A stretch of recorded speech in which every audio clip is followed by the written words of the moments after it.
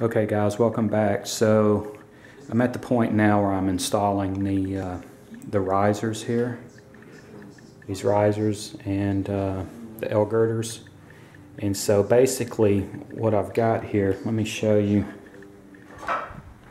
Let me step out here a little bit so you can kind of get a perspective. Okay, so I'm going to install this one here first. And here's the and then I'll install this one down here next. And here's the reason why. If you look head on, I don't know if this camera does it justice or not, but you can see my twin bracket arms are not perpendicular to the wall. And that's simply because the 2x2s that I installed, they're twisted a little bit, so it caused the twin bracket arms to not be perpendicular to the wall. So if I walk over here, and you may run into this problem as well, and that's the reason I felt like I needed to shoot some video on it.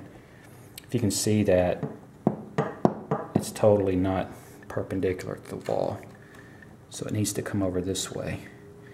And so it's the same thing with this one here. This one right here is not perpendicular to the wall. So you can see the gap on the back in there. I'm going to try to square it up.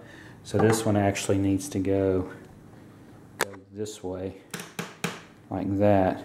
That popping sound is just that outlet protector getting squished right there.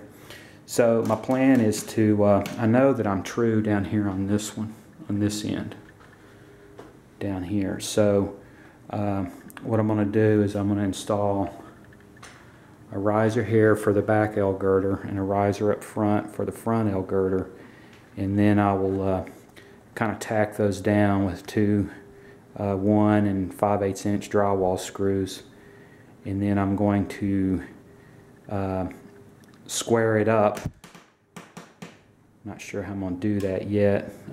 Using the square, I might just use a measuring tape and see if I can pull, put some tension on this, pull the L-Girder, and then attach it to the risers down here. Probably do the front one first because it's the most pronounced, out towards the front. It's the most pronounced of being out of square with the wall.